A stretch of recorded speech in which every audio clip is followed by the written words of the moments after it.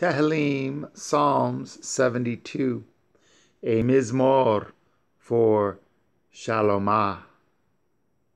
Give the king your judgments, O Elohim, and your righteousness unto the king's son.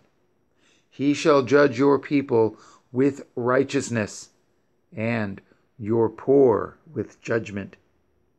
The mountains shall bring peace to the people, and the little hills by righteousness. He shall judge the poor of the people. He shall save the children of the needy, and shall break in pieces the oppressor.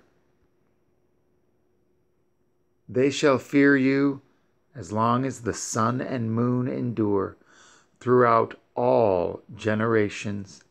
He shall come down like rain upon the mown grass, as showers that water the earth.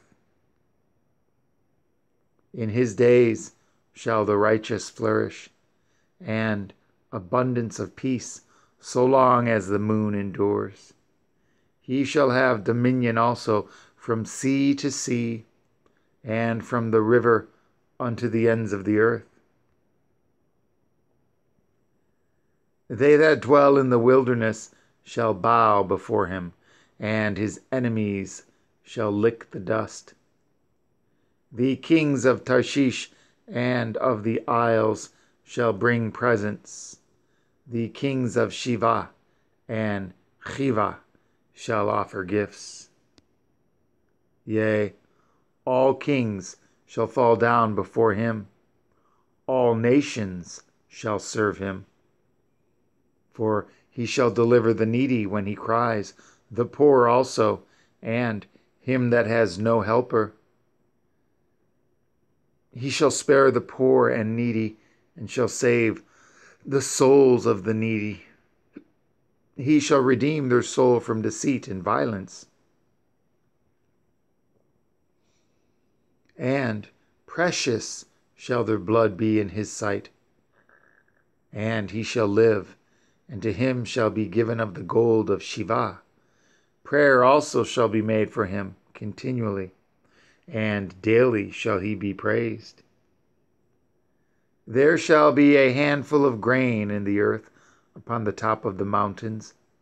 The fruit thereof shall shake like Lebanon, and they of the city shall flourish like grass of the earth. His name shall endure forever. His name shall be continued as long as the sun, and men shall be blessed in him. All nations shall call him blessed. Blessed be Yahuwah Elohim, the Elohim of Yashar'el, who only does wondrous things, and blessed be his glorious name forever. And let the whole earth be filled with his glory. Amen and amen. The prayers of David, the son of Yishai, are ended.